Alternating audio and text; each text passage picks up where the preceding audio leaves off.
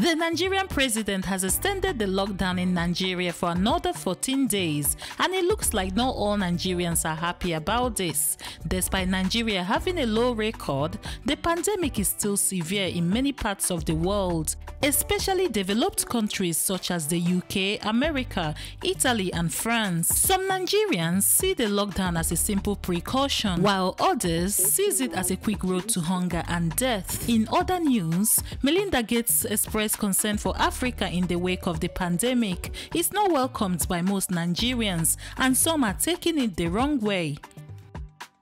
Hello guys, it's Melinda here from African Glitz. The Nigerian president on April the 10th extended the lockdown, but the majority of Nigerians are crying because of lack of basic essentials such as electricity and food. Despite the effort the government is making to provide food to some areas classified as the poorest, the majority of Nigerians, including celebrities who often earn their money from appearances and gigs, have begun to complain also. Popular Nollywood actor Mike Godson issued a plea to the government for aid and said the lockdown is gravely affecting his welfare. The actor penned an open letter to the Vice President of Nigeria, Yemi Osibanjo, appealing for financial assistance via Instagram. While in other news, Melinda Gates, the wife of Bill Gates and the co-chair of the Bill and Melinda Gates Foundation, expressed common concern about Africa, sparked anger among Nigerians. This came after she spoke to CNN presenter Poppy Harlow about the pandemic and the crisis facing the countries in Africa. Melinda Gates said her heart is in Africa. She expressed her worries about how the virus will affect the continent if care is not taken by the authorities. She also said the only reason why cases are low right now is most likely because there has not been wide testing of people. It's going to be horrible in the developing world. And part of the reason you're seeing the case numbers still don't look very bad is because they don't have access to very many tests. So, you know, look at Ecuador. Look at what's going on in Ecuador. They're putting bodies out on the street.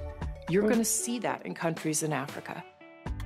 The philanthropist fears COVID-19 is going to bite hard on the continent, and she sees dead bodies in the streets of Africa if care is not taken. But some Nigerians weren't very pleased with her comment and rebuked it. One Nigerian politician who wasn't very pleased and vocal about her comment was Femi Fani-Kayode. He claims Melinda's statement is spiritual. He added that Melinda Gates simply voiced the plan she and her husband has for Africa, which is to introduce a vaccine that will lower the population of the world.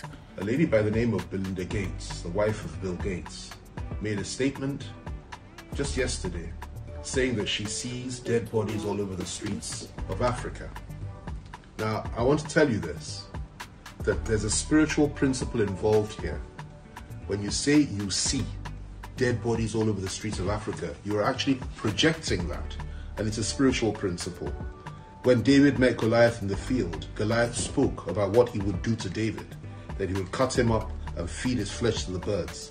David responded by saying that, no, I will cut off your head with your own sword and I will defeat you. And then they went into physical battle. So for every physical battle, before you enter it, there's a spiritual pronouncement. That's why you have to pronounce things before you say or do anything, or before you go forward. Now, she has made her pronouncement. We know what she wants to do. We know what her husband is doing. We know what their plan is concerning their magic vaccine, which is actually designed to cull the population of the world. And I will say this to Melinda Gates and to Bill Gates. The Bible says, who is he that saith a thing, and it cometh to pass, when the Lord God of hosts has commanded it not? It is not in the streets of Africa that you will see dead bodies. We reject it, and we return it back to you and those that sent you. We are children of the living God. There is an invisible shield over our continent and over our nation, Nigeria.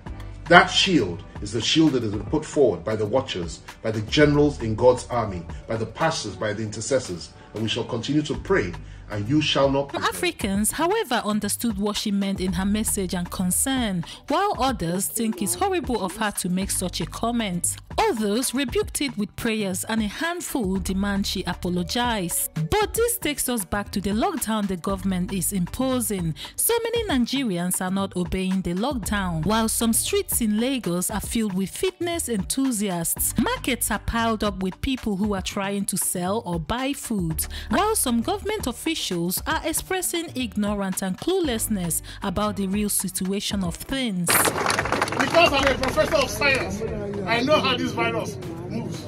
I know its etiology. I know transmissivity. I know its antigenicity. Yes,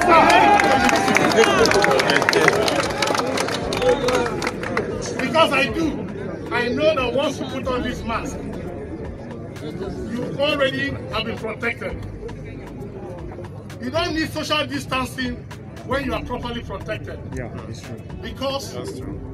For your mucal gland, that you secrete the mucus and the muci. It already forms a network of coats. Oh my goodness. That of course will trap the virus. Without a doubt, social distancing is obviously out of the window in some countries in Africa. Is Melinda wrong for projecting how the pandemic is going to affect Africa, or is she telling the simple truth? Is it about time government officials in Africa takes this virus more seriously?